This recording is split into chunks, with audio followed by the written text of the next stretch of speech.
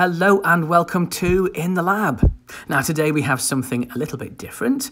It's some caterpillars in a jar.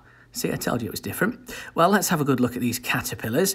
We've bought these. We're going to look after them until they form chrysalises and then eventually break out into butterflies. Well, they're pretty small at the moment, as you can see. There's 5 in there. They will grow a lot taller.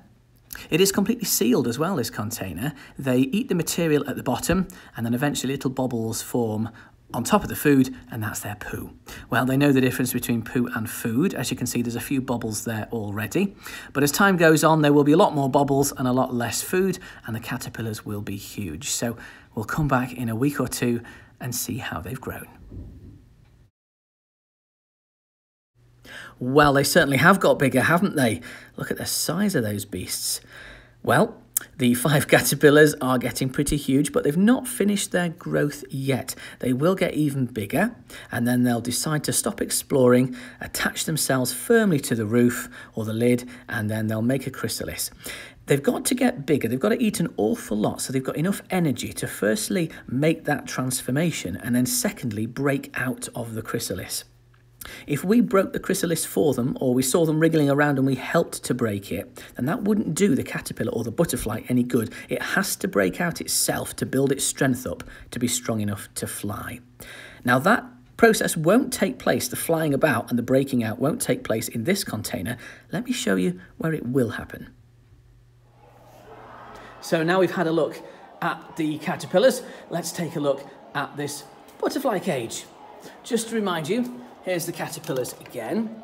Once they've hung from the top here, and it looks like they're preparing to do so, or some of them are, I'm going to take the top of it, I will take it off, and there won't be caterpillars there anymore, there'll be chrysalises, they'll be inside the little cages, and I'll take them over to our little chrysalis station, and I'll place it into there, and it will just stick at an angle there. Then I'll take the whole thing and put it inside the butterfly cage. Then over time, all of the chrysalises with the caterpillars inside will break open and the caterpillars will climb out. But of course, by then, they'll be butterflies. And they'll just walk around and move around a little bit. They'll be quite happy in this cage for a week or so as they build the strength in their wings. They might start to flit about, and hopefully we'll see that. And what we'll do is we'll feed them. So we have here some special nectar solution, sugar for making butterfly nectar. And what we'll do is we will make that solution and put it in here in the bottom, just squirt it around. We might put some dandelions in, some grass in, and probably some slices of orange or lemon. And they'll love all that sugary stuff, and they'll love the flowers as well. Once they are ready after a week, we will release them. Now, I can also tell you that the caterpillars are going to be called, or the butterflies, they're going to be called 5 different things. All of the names on this list come from famous physicists. Now, if you don't know who they are, I might share that in a later video. But for now, let's go back to these lovely little caterpillars and give you a final view of them. They are very active. They're hunting around, they are wondering what to do, sussing out the area, and eventually they will all hang from the ceiling. There's nothing special about the roof of that lid. It's just that they like to hang upside down, and that is the only thing they can hang from. So we'll just watch them for a few more seconds because I think it's quite interesting actually. And there we go. Well, the next thing you're going to see is actually a video from around about 4 or 5 years ago. We did this in the past, so I'm going to show you the grand butterfly release of the last time we did this. Take a look at this. Eventually, we'll be doing it ourselves in a few weeks' time.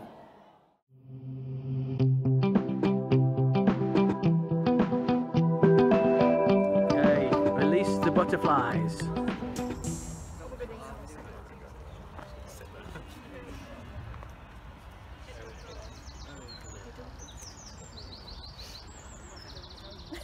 Now, apparently they can climb onto your hand to come out sometimes, so Miss is trying to see if she can just get them onto her fingers. They don't seem keen to go yet. They have been living in there for 2 weeks. Come on, butterfly. Oh, you've got... Miss has got one. She's got one. Go on, off you go. Spread your wings and fly. Off you go. You've got space for the first time. Go. No. They might not have enough energy, it might not be warm enough. They might not know what to do. They've never had a chance to fly properly, have they? So maybe. He's trying to eat sugar off me. Is that what it is? Do you need a gust of wind? No. So I put him on this Trying flower to over here. Try it. Should be okay to blow it gently, not too much. This is like some Steven Spielberg type recording. Enjoy. Just like slowly put your hand near to it and like kind of like this one. Oh, we've got one. No, so there's 3 more in there. Straight to Put your the hand ground. near to it and then just like kind of push your hand slowly under it and it like. Your hand might get a bit sugary, but it likes sugar, so that might encourage it to go on. Just try not to jump into it. That's it. That's it. That's it. They kind of hook on a little bit.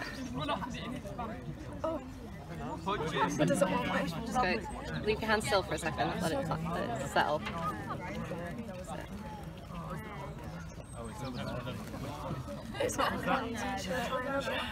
There you go.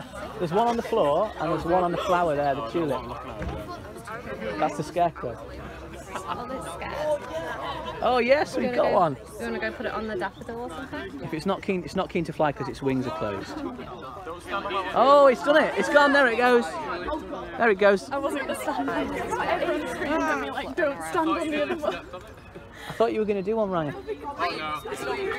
Well, they have to like get warm before they can fly away, so the ones that are there are probably trying to get warm. Yeah. So can I do Ryan's? Yeah, well, come along.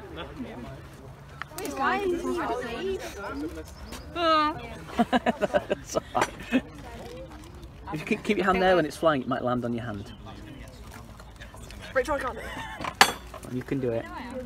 That one's a nervous one because it's shaking a little bit. Pick the flower up. Very gently. That's it, perfect. I'm scared. No. Brilliant. Nice. Maybe just go put it over there near the... Yes! There we are, it's having a little rest. There we go, okay. Yes, from March you can release them, grow them and release them up to about September. Is he on me? Yeah. If you see any birds, just get them. Surely you're not condoning attacking animals. Metaphorically, get the bird.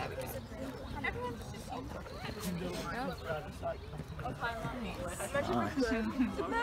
Careful that one. Oh god. Yeah? Well, I thought. Oh no. Why are they still arguing about it? For like 3 days and she thought she was going to have one.